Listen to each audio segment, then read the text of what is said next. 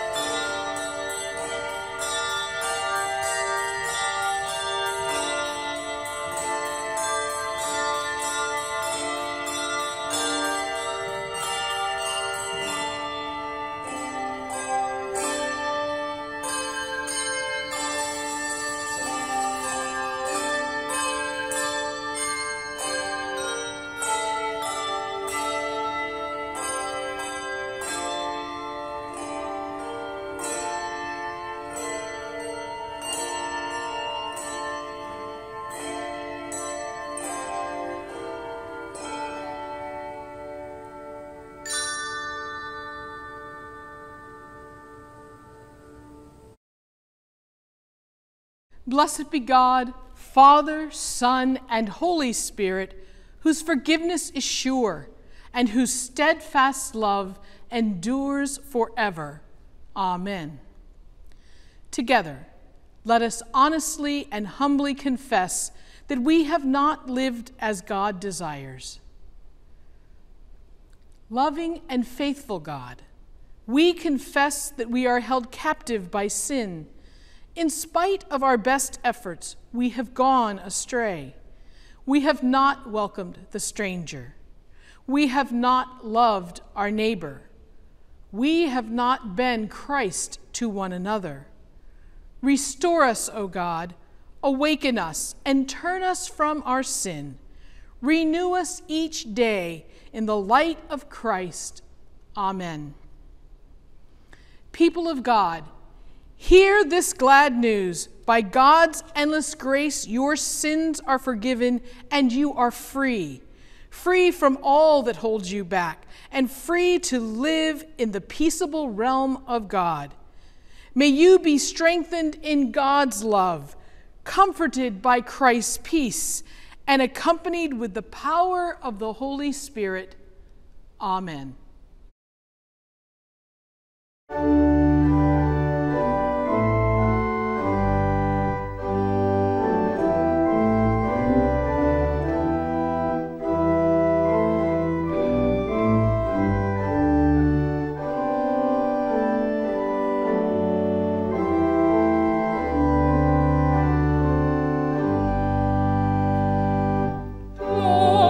He comes with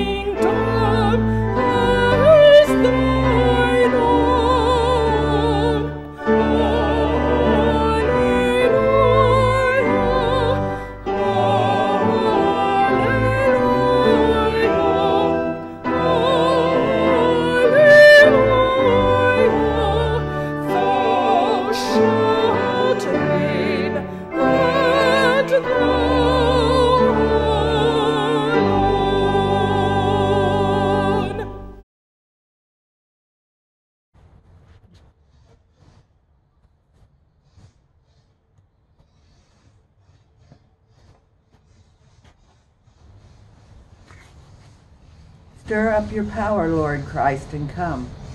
By your merciful protection, awaken us to the threatening dangers of our sins, and keep us blameless until the coming of your new day. For you live and reign with the Father and the Holy Spirit, one God, now and forever. Amen. Today's readings show how people of faith can respond to difficult situations. Both Psalm 80 and our reading from the prophet Isaiah are prayers offered in time of crisis. The first letter to the Corinthians is a message of guidance and encouragement written to a congregation in crisis. In the Gospel of Mark, the last words of instruction from Jesus to his disciples before his crucifixion are to say that difficult times lie ahead, but they are fully prepared to cope with anything that life throws at them. A reading from the prophet Isaiah. Oh, that you would tear open the heavens and come down, so that the mountains would quake at your presence, as when fire kindles brushwood and the fire causes water to boil, to make your name known to your adversaries, so that the nations might tremble at your presence. When you did awesome deeds that we did not expect, you came down. The mountains quaked at your presence.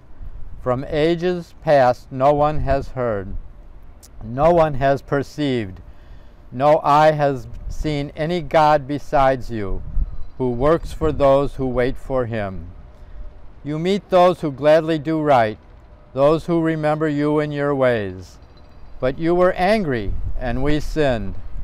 Because you hid yourselves, we transgressed.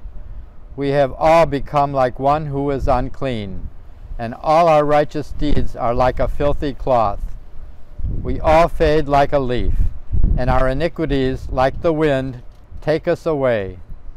There is no one who calls on your name or attempts to take hold of you.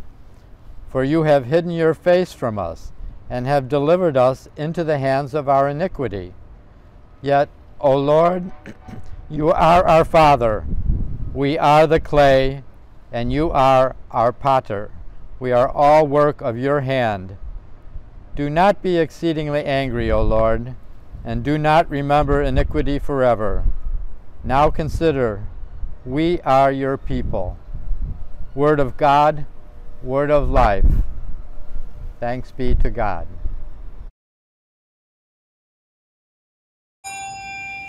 Hear, O shepherd of Israel, leading Joseph like a flock. Shine forth, you that are enthroned upon the cherubim, in the presence of Ephraim, Benjamin, and Manasseh. Stir up your strength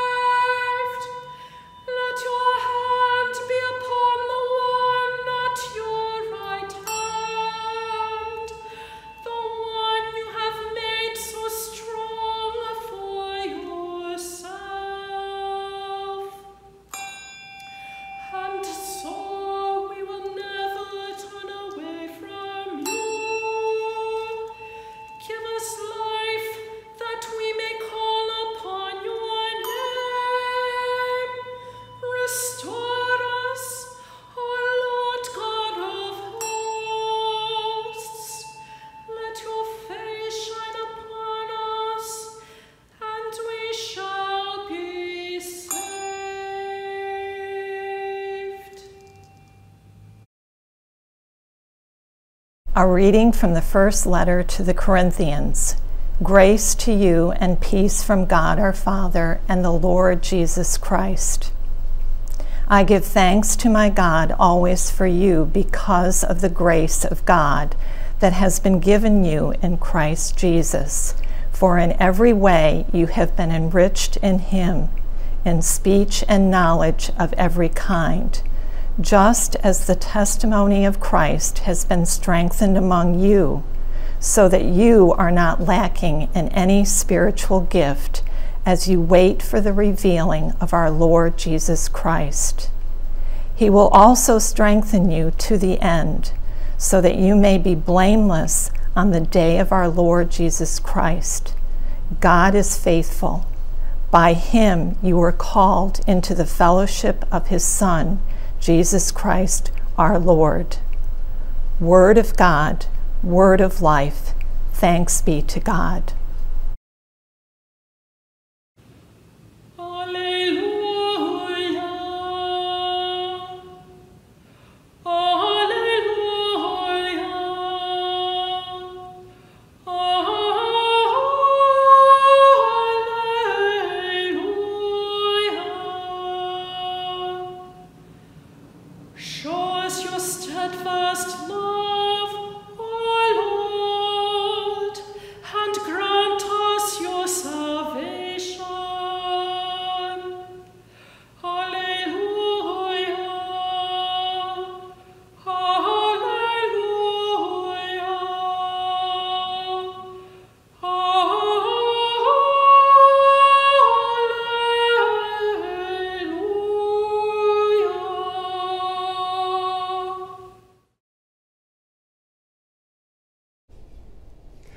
The good news of God's love according to Mark.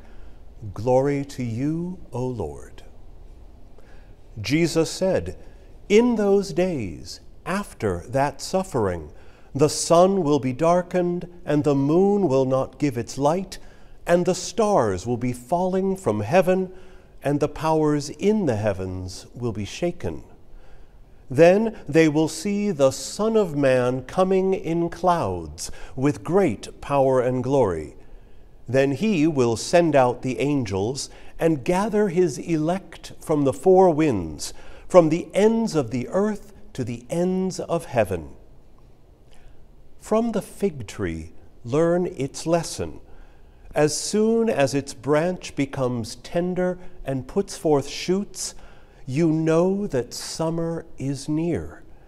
So also, when you see these things taking place, you know that he is near, at the very gates. Truly, I tell you, this generation will not pass away until all these things have taken place. Heaven and earth will pass away, but my words will not pass away.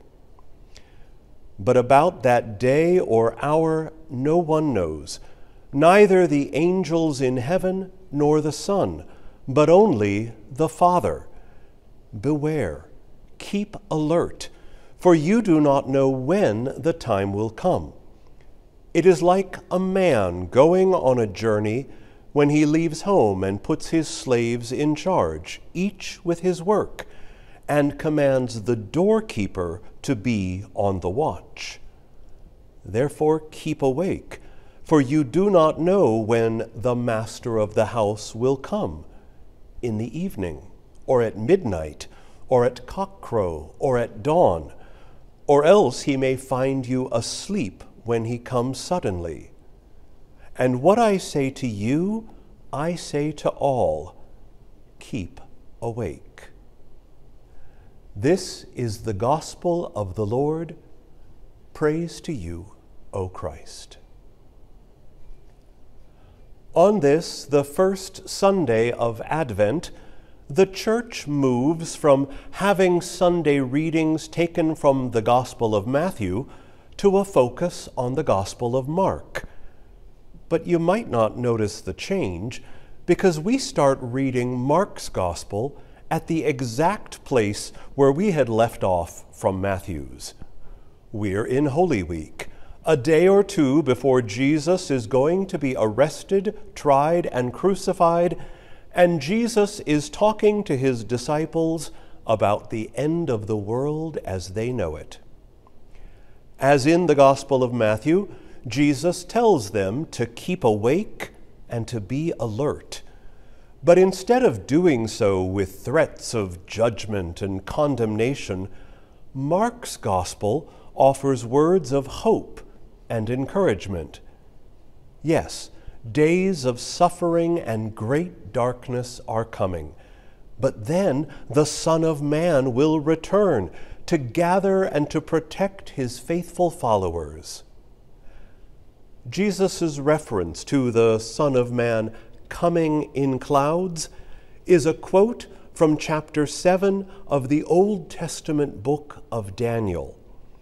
After Daniel has a vision in which the historic tyrants of the ancient world are presented as a series of misshapen beasts rising from the seas of chaos, he is comforted by the more welcome sight of one like a Son of Man coming with the clouds of heaven in order to set things right in the world. This section of the book of Daniel is a rare example of a type of literature called an apocalypse.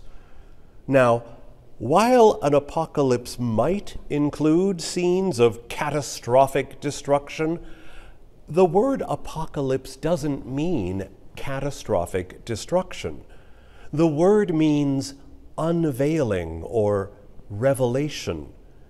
It refers to pulling back the curtains of reality to show God actively working behind the scenes of world events. Apocalypses are written in times of persecution and great suffering to offer people the hope and the courage to persevere. Faithful people are told that they only need to hold on a little longer before God's powerful rescue will arrive. The book of Daniel was written to encourage faithful Jews to endure pagan persecution in the 2nd century BC. The Gospel of Mark quotes from it in relation to a time of suffering in the 1st century AD, and in doing so, it offers hope and encouragement to us today. A few decades after the death and resurrection of Jesus, the people of Galilee and Judea rebelled against the oppression of the Roman government. It took the Roman army 4 years to crush the rebellion, but in the end, as many as 1 million people had been killed or enslaved. The city of Jerusalem and the temple dedicated to God's glory were completely destroyed, and the survivors had been scattered to every other corner of the empire. Some people think that the Gospel of Mark was written soon after and in direct response to these traumatic events, when both Jews and Jewish Christians feared that they had been abandoned by God. The author didn't think people needed any threats of divine punishment. They needed to be reminded that God is faithful. It's like what we find in some of the Old Testament prophets. In times of prosperity and complacency, the prophets have to warn that destruction could be right around the corner. In times of suffering and trauma, prophets have to assure people that God is still with them, laying plans for a bright future. And when the reality seems a little less bright than people had hoped, we get words like today's reading from Isaiah, a strange mixture of threat and encouragement. What begins as a demand that God's enemies would be crushed by divine power ends with the realization that suffering people need to be shaped by the loving hands of a divine artist. You are our potter. We are the work of your hands. You are our Father. Saints and sinners alike, we are all your people, and we need your help. This isn't the prayer of an individual. It's the prayer of a wounded community. 1 Corinthians is a letter from the Apostle Paul to a wounded community of faith.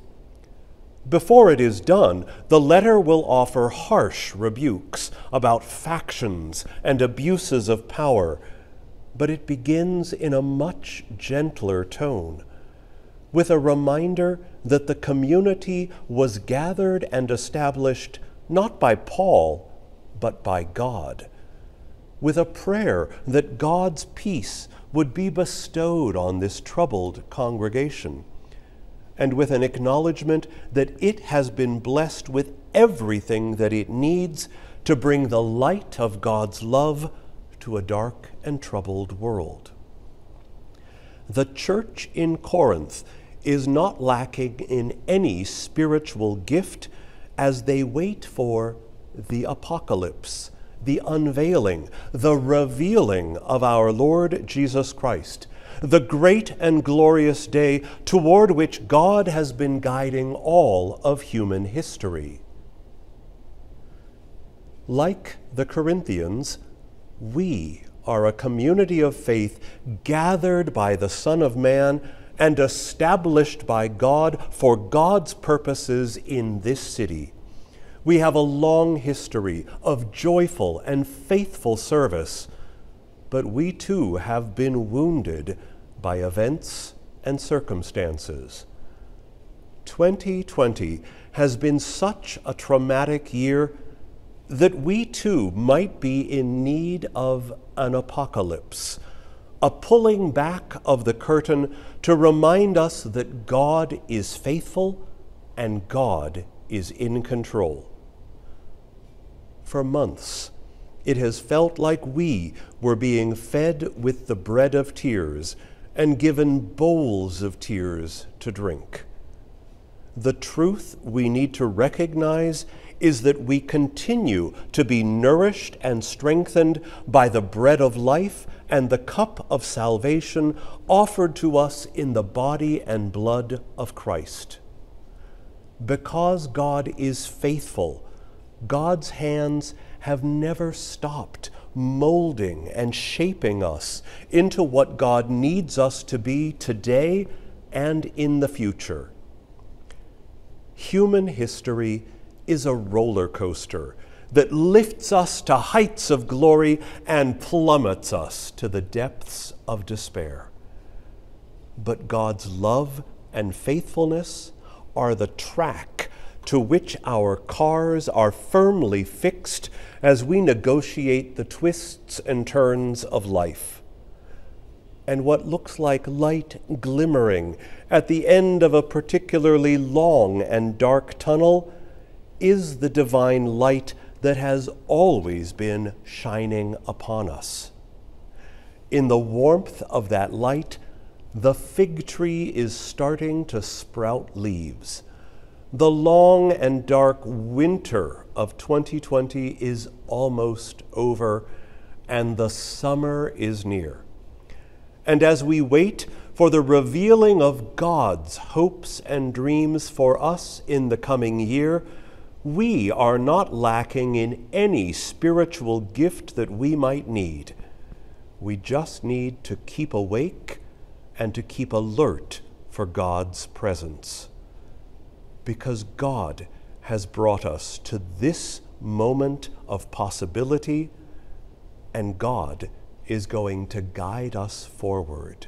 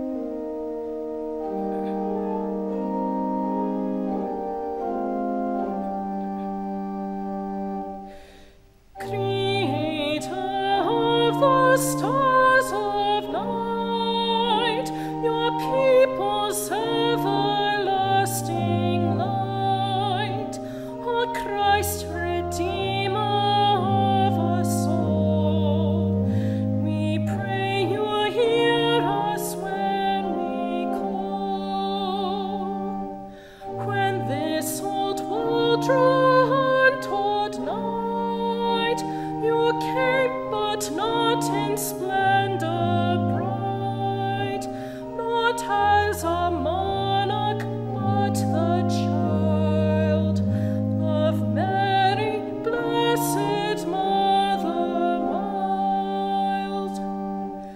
At your great name, O Jesus, now our knees must bend, our hearts must bow. All things on earth with one accord, like those in heaven, shall call you Lord. Come in your holy might, we pray. Redeem us for eternal day. Defend us while we dwell below, from all assaults of our dead foe. To God the Father, God the Son, and God the Spirit, three in one, praise, honor, might, and glory be, from age to age, eternally. Amen.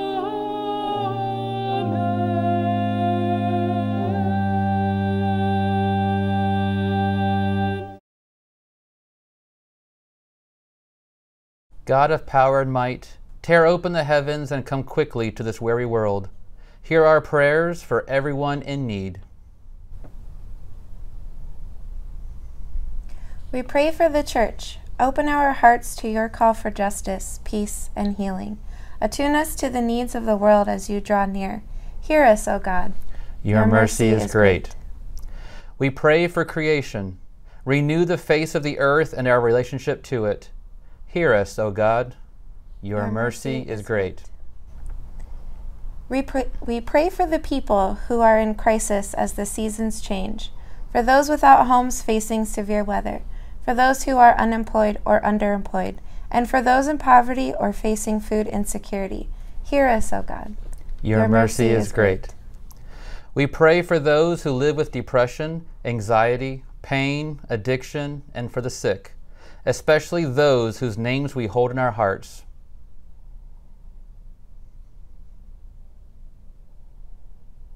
Hear us, O God. Your mercy is great. We give thanks for the lives and witness of faithful servants, whose names we know and those whose names are known only to you. Hear us, O God. Your mercy is great. Draw near to us, O God, and receive our prayers for the sake of your Son, Jesus Christ, our Lord. Amen. The peace of Christ be with you all. Let's find ways to share a sign of that peace with the people who need to see it.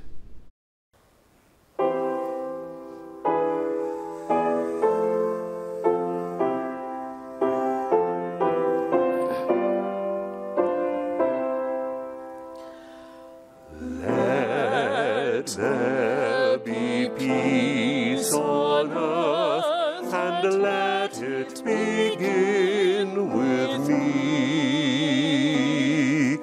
Let there be peace on earth, the peace that was meant to be, with God our Creator, children all of we. Let us walk with each other in a perfect harmony. Let peace begin with me. Let this be the moment now.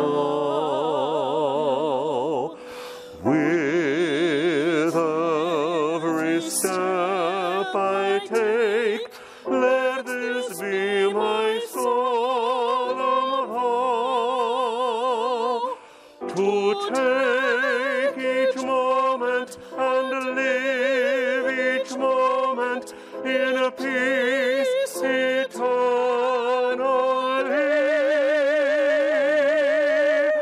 Let there be peace on earth, and let it begin with me.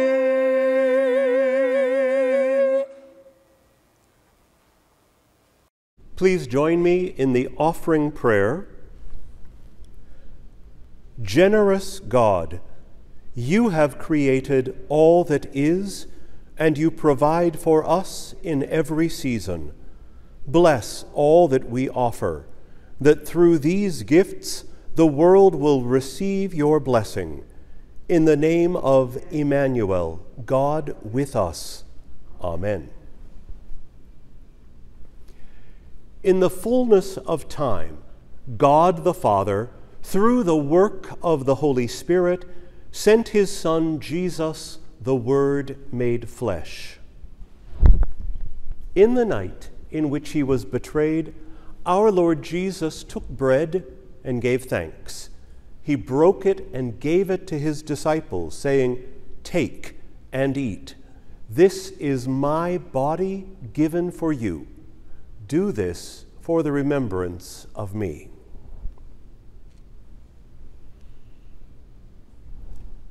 Again, after supper, he took the cup, gave thanks, and gave it for all to drink, saying, "This cup is the new covenant in my blood, shed for you and for all people for the forgiveness of sin. Do this for the remembrance of me." With this bread and cup, O God, we remember your word dwelling among us. We remember our new birth in his death and resurrection. We look with hope for his coming. Send your Holy Spirit to bless this meal so that your word may take flesh in us. All praise and glory are yours, Father, Son, and Holy Spirit, now and forever. Amen. Gathered into one by the power of the Holy Spirit, let us pray as Jesus taught us.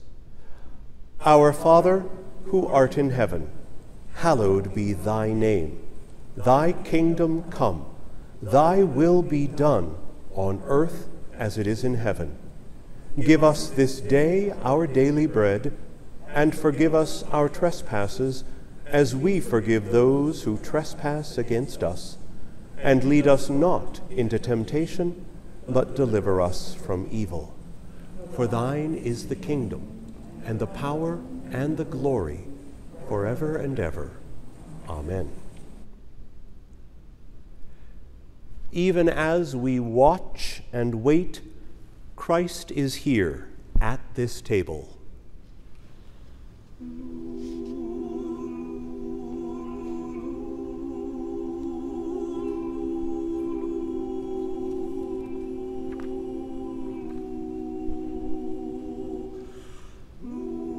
The body of Christ given for you. The blood of Christ shed for you.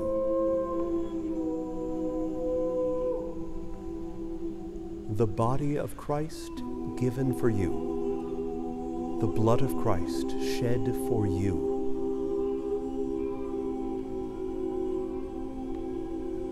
The body of Christ given for you. The blood of Christ shed for you. The body of Christ given for you. The blood of Christ shed for you. Wait for the Lord, whose day is near. Wait for the Lord, be strong. Take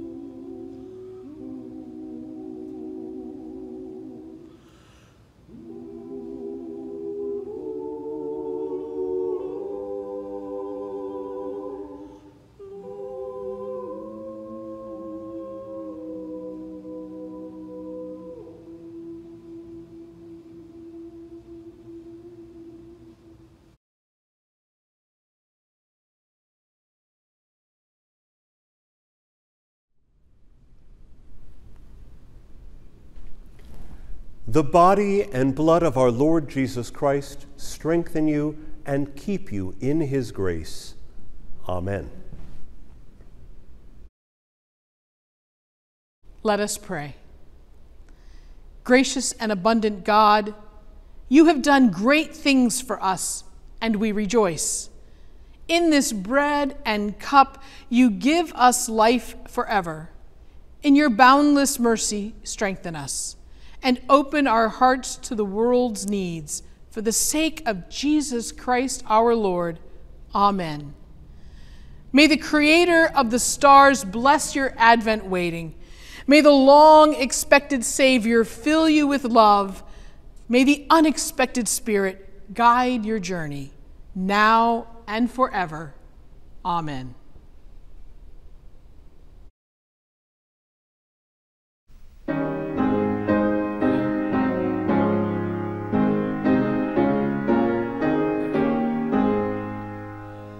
Rejoice, rejoice, believers, and let your lights appear.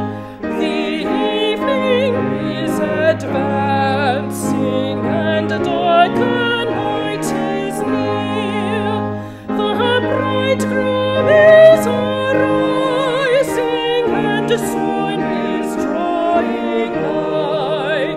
Up, pray and watch and rest. At midnight comes the cry. The watchers on the mountain proclaim the bridegroom near. Go forth as he approaches with alleluias clear. The marriage feast is waiting, the gates wide open stand.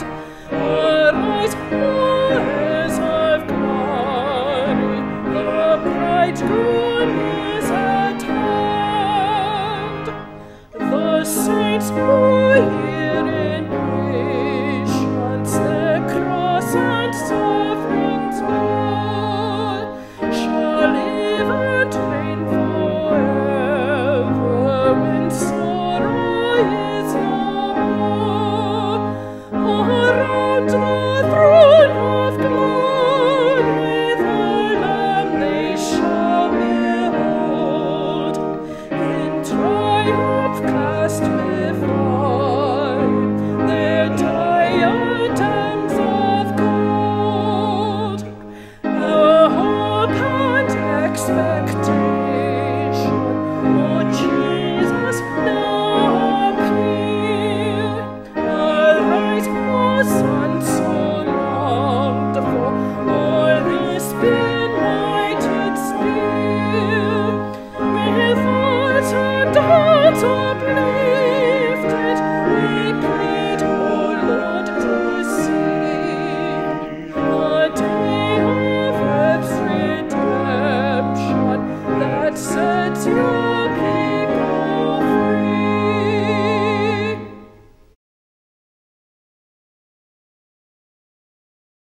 Go in peace. Prepare the way of the Lord. Thanks be to God.